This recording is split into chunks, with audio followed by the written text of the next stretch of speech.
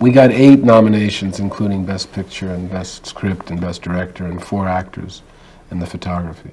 Well, yeah, I was surprised. I had no idea. I mean, people ask you now when, you know, when it became a big success and so on, people ask, did you expect it to be? And, well, I obviously expected something, as I told 2 actors they were going to win the Oscars, but whether I really believed that or not, or whether I was just saying it to convince the actors that it was a good part, I honestly can't tell you the truth, what I really thought. What's going on my YouTube buddies? I'm Jacob with another movie review for you guys, and continuing on in my series of Peter Bogdanovich reviews.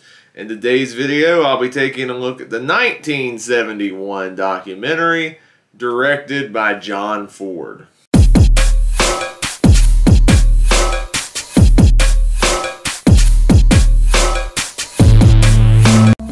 Directed by John Ford, was released in 1971, and this is the first of 3 documentaries that Bogdanovich directed throughout the course of his extensive career. And this was a very awesome movie that he made because it focuses on the life and career and legacy of John Ford. If you're not aware of who John Ford is, John Ford was one of the best filmmakers in the classic Hollywood Golden Age era of Hollywood. He was best known for predominantly directing westerns, many of which starred John Wayne. He directed such films like Stagecoach and The Searchers and The Man Who Shot Liberty Valance. And he also directed dramas along the way as well, movies like The Grapes of Wrath and How Green Was My Valley, just to name a few. So he has a pretty lengthy career.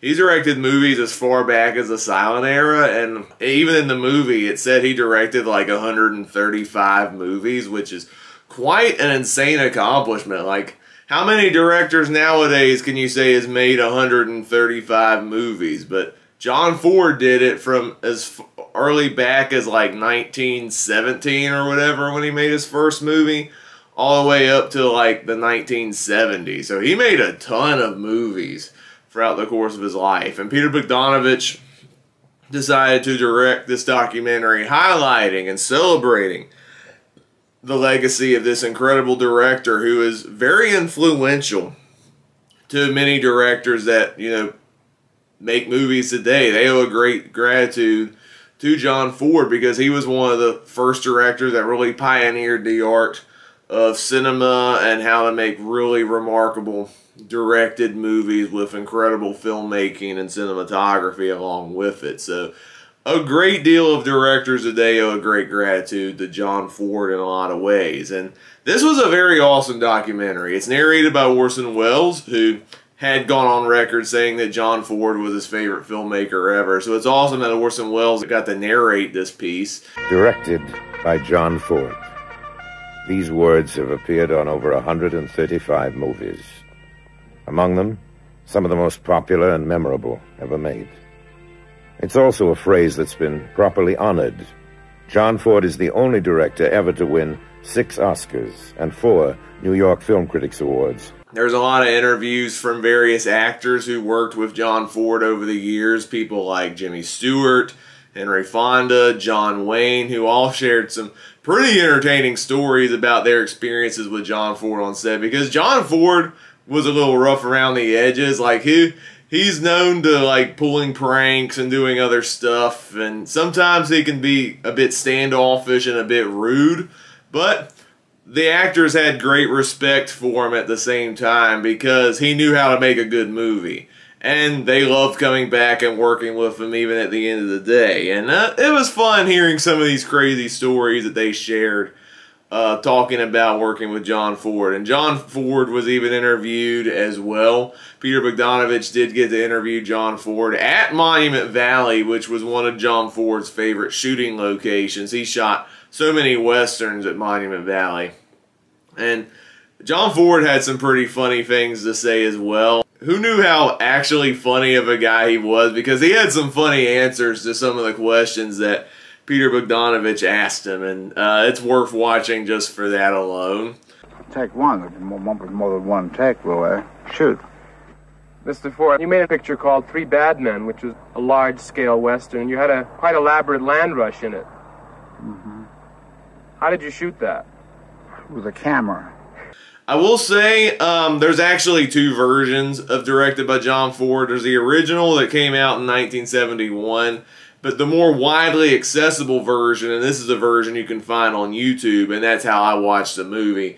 There's a reworked version that Bogdanovich did in 2006, which was released by Turner Classic Movies, and I think that's the more widely accessible version of the movie today. Apparently, Bogdanovich was dissatisfied with the original cut of the movie, and so years later he decided to rework the movie, conduct some more interviews from contemporary filmmakers, where in this new version, the version I watch, Steven Spielberg and Martin Scorsese and Clint Eastwood were actually interviewed, and they shared some of their love and appreciation for John Ford as a director. In fact, Spielberg actually had a pretty awesome story that he actually met John Ford as a teenager, and John Ford kind of dismissed the young Spielberg for not paying attention to the horizon in the pictures, and that was a lesson that Spielberg learned along the way, and that was a funny story. And I'm wondering what John Ford would have thought seeing the Spielberg movies if he was still alive today. I wonder what he'd think of Spielberg now. But it was interesting seeing some of these newly integrated footage. I know they added some other stuff. There were some newly added interviews from other actors much older that worked with John Ford, predominantly Harry Carey Jr., who starred in a bunch of westerns with John Wayne.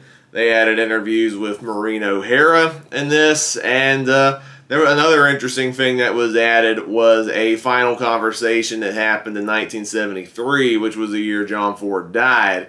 There was a hidden recording that John Ford's son recorded of the conversation between John Ford and Katharine Hepburn, and Katharine Hepburn was one of the many loves of John Ford's life. So that was an interesting, private conversation between the two that very fascinating to see unfold, especially on the historical side of John Ford and his legacy and his career. Very fascinating stuff. I will say it is a bit jarring seeing the old interviews and the newer interviews together in the same movie, as it's very jarring, as Letterboxd only states that this film came out in 1971. So to see the new interviews that was made in 2006 mixed with the old is a bit jarring to see. However, I do like the new footage that was added at the same time. It's cool seeing Spielberg and Scorsese share their thoughts on John Ford and why they love and respect the director so much. So it's no big loss. I still enjoyed the version that I watched. There's still some really cool stuff in it, and regardless, I guess, of which version of Directed by John Ford you watch, it's still an awesome documentary either way. You learn a lot about John Ford as a person, his upbringing, and how that translated into the movies that he made. I love how the movie establishes that, the documentary establishes that John Ford didn't really have the best childhood, and he wanted an ideal family, and so when he started making movies, he always had to create ideal families to where you can root for and sympathize with and resonate with, because that's what he'd never had in his real life, and he wanted to present that incredibly beautifully in the movies that he made. And that's something I never even knew, and I thought that was a really fascinating facet about John Ford as a person, and I love seeing that explored in his movies, and I love the historical context that he brings into his movies. As it was stated that John Ford was probably the most American director there is, because all of his movies dealt with history of the past, and John Ford brought his own stamp into the history and bringing well-rounded characters in these events throughout American history. And there's some really interesting things that John Ford brought as a director, and I'm definitely interested in diving into John Ford's filmography eventually on my channel, because he is a fantastic director. And this is a really good documentary that definitely is a deep dive into John Ford as a person and how awesome of a filmmaker that he was. Definitely one of the best classic directors out there. I think probably one of the top tier classic Hollywood directors between him and Alfred Hitchcock, in my opinion. And this is a fascinating, excellently crafted documentary.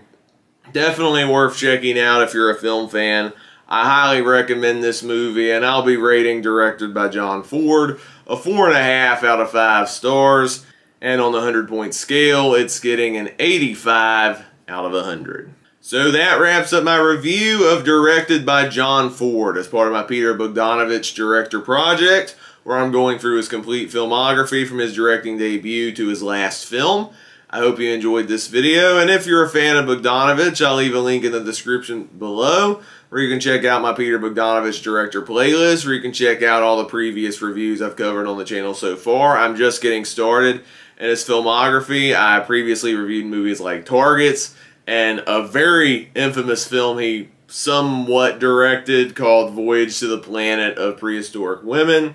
I'm definitely diving into the peak years of Bogdanovich as a director, so be on the lookout for more videos coming your way from this remarkable director. And join me next time in this director project, where I'll be reviewing the movie that put Peter Bogdanovich on the map, the other release from 1971, a movie called The Last Picture Show, a movie I've never seen before, and I'm excited to check it out for the first time. So be on the lookout for my review of The Last Picture Show coming to the channel real soon. But if you've seen Directed by John Ford, let me know down in the comments below. Would you follow this documentary? Did you love it? Did you hate it? Were you mixed on it? But whatever your thoughts are, please be civil and respectful of others. If you enjoyed this video, don't forget to give it a thumbs up. Click the subscribe button to see more content and the notification bell next to it so you can be notified of future videos. If this is your first video besides movie reviews, I also do TV reviews, ranking videos, and other fun stuff along the way. I have some more videos planned for you soon. Hope you all have an amazing day. God bless, and I will see you next time. Goodbye!